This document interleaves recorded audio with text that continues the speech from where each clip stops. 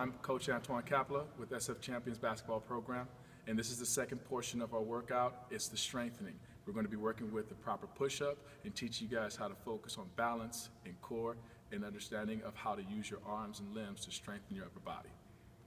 First thing that we're going to do is we're going to find ourselves an area of space where we can have two hands down to the ground and we can line ourselves up properly. Now, if you guys are on a basketball court where there's a lot of lines, this is the best way to use it because it gives you a direct opportunity to line your fingertips up so that you're getting the right constant motion. So when you guys go down, the first thing that you want to make sure that you do is you get your fingertips to spread themselves. Once you spread your fingertips, you want your thumbs to meet at your chest.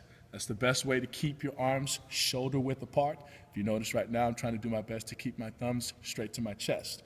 From this position, with your head motion, you want to keep your chin up so that your vertebrae stay straight and you're not altering any positioning on your body.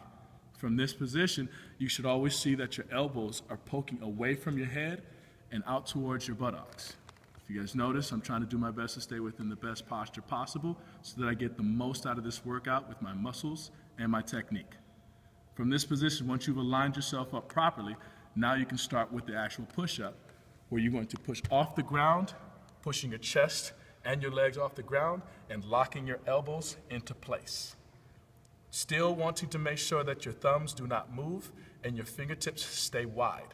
This is the best way to keep balance and core strengthening along with upper body. Go down, make sure that your chest touches the floor. Try to do your best to keep your eyes high. When we play basketball, we always want to keep our eyes high anyway because it gives us an opportunity to see the floor as well as be aware of our surroundings. So this is just another practice for your eyes to stay above your chest level. Back up, lock those elbows in place. Back down, keeping your fingertips apart. Chin high, vertebrae stay straight, and you want to do 10 of these as properly as you can. That's 4. That's 5, and it doesn't really matter how much delay you have between the up and down portion of the push-up.